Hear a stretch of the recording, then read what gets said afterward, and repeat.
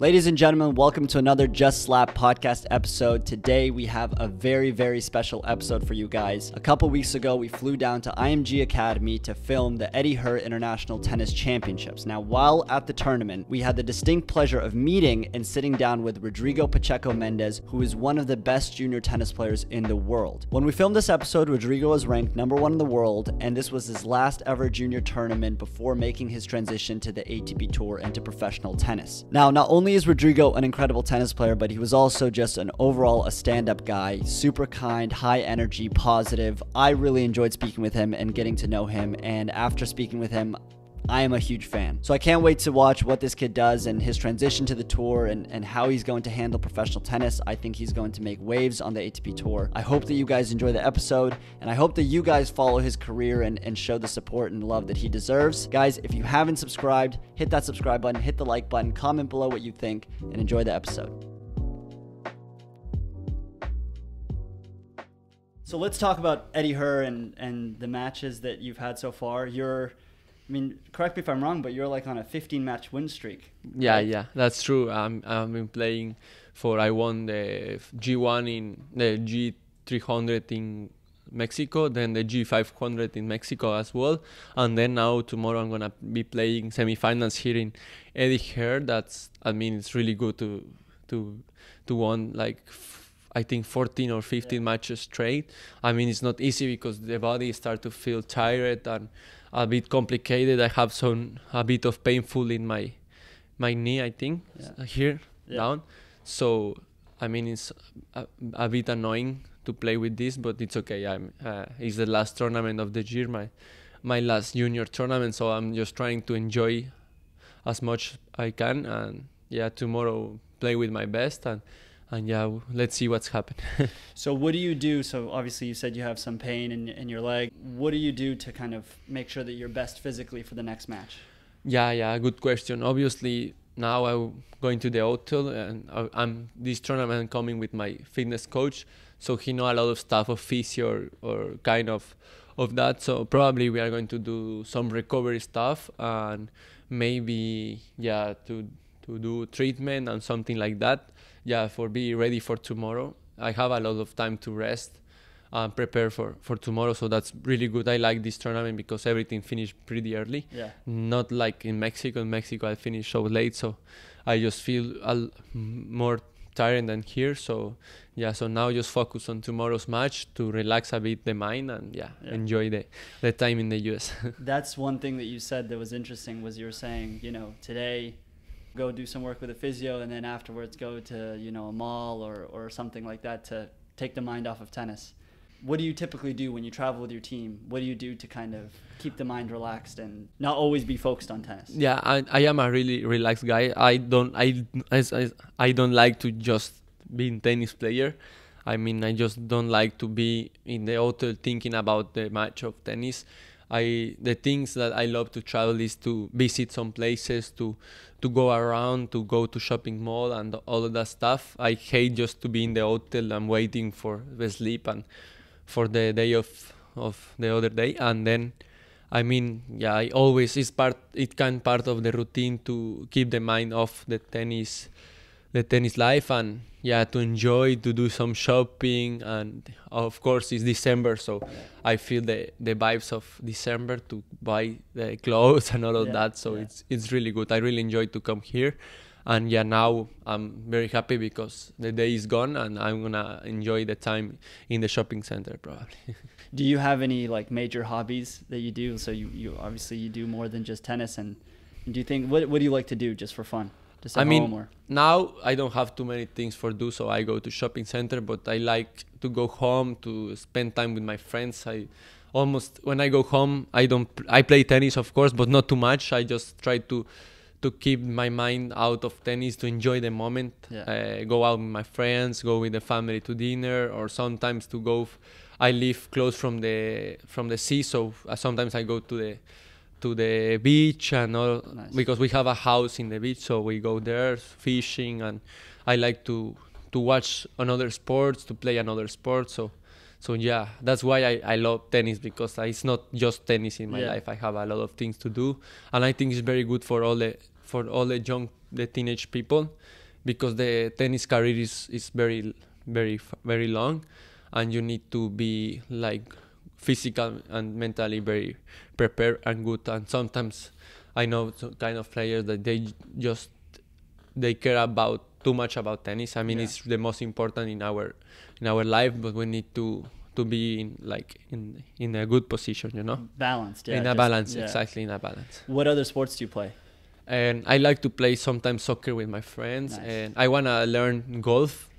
I want to learn golf. I like to watch NFL with my friends, and I like to watch Formula One, a lot of things. Nice. So also I don't watch too much. I watch tennis, just the slams and the important matches, but if not, I don't watch. I don't care too much. Yeah, that's fair. Do you well, because you're in an interesting point now in your career where you're transitioning now from ITF to ATP. Are you going to be going pro right away, or have you thought about like college, or what's your mindset going into the next few months? Since I was a kid, my dream is to become a really good professional tennis player. Now I think in a very good position. So yes, I'm gonna try my best to be professional. I'm going directly to the professional circuit, the pro circuit. So yeah, this is my last junior, and next year January I'm just gonna be playing professional tennis matches and tournaments. And now I think I'm doing pretty well. I just won a 15K, so that's important to become. And next year I'm gonna try to at least maybe to win one challenger or something like that. Yeah, but the most important thing is just to focus in every day, train hard, keep improving, and yes, just become a better player every single day. You had some interesting matches on the ATP when you played the ATP tournaments. I know you played Jarry in the 250. Yeah. I know you also played Emer. Yeah.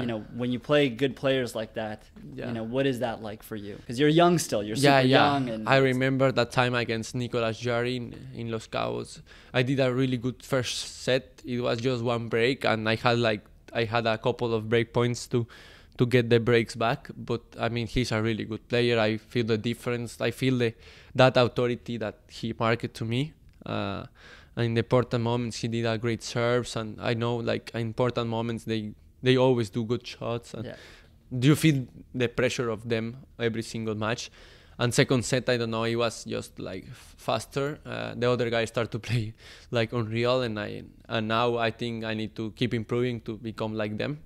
And then I lost to Emer a couple of weeks ago, and it was 7-6 in the third. So I did a great match. It was a great atmosphere, and then I just feel I did a great tennis. It was so close, and that makes me to feel good, and I am in a good position. I am going the right way, so just I feel confidence for the next year. What are you focusing on when it comes to your game, the tennis that you're playing? With this transition, now that you're playing on the professional circuit going forward, what are you focusing on to develop? I need to keep improving my serve, my physical strength. I need to become a strength player, more muscle and more power. I am a bit skinny yet, and yes, that's the main important things. I need to increase my legs, and also to improve my slice and my net game. I think is really important in the professional tennis circuit. And because in the baseline, I think I am really good player. The defense, attack, everything. I just need to close the points faster sometimes. I think so. We were watching your first round match fully, and man, playing you on clay. It's I played tennis. I played tennis as well. Good. Very not as good of a level as you. I played in college, but you're extremely consistent from the baseline. You don't give a lot of you don't give your opponents anything. There's a lot of players that hit harder than me. That's why I'm improving also to hit harder. But I can be in the baseline all the day, and it's impossible to beat me. And I think I am one of the best players in the baseline in the junior circuit. I can be putting deep balls every single time with heavy spin and moving. So a lot of times in clay court, the other physically start to feel very tired. Yeah. And sometimes I got cramps because play against me, one of my strengths is like I always make them like feel tired. I don't know, I just put all the balls deep and moving a lot. So I think that's my power thing in the tennis. When you watch you play as well, when you know people watch you, it's also very clear that you just love it out there. Like you just enjoy it. You enjoy the competition. Yeah, and now I'm starting to enjoy it a bit more. Before, when I was younger, I don't know, I was so like stressed when I lose. But now I think this year I've been improving a lot in my mentality. So now I enjoy a lot of more the matches. Of course I get mad and all of that stuff, but I think I'm just like playing and enjoying the moment, you know. What has caused that shift in your mindset? Like what has allowed you to enjoy tennis more? I don't know. I realize that makes me sad or stressed. It don't help me for anything in the court. I mean, if I am in troubles, I need to think how to fix it or pass them. And when I was stressed or mad, I just make a bad movements or bad shots. And now I am calm. I am more calm, so I know how to do or how to resolve those problems, and that makes me like more good in the court. Yeah, for sure.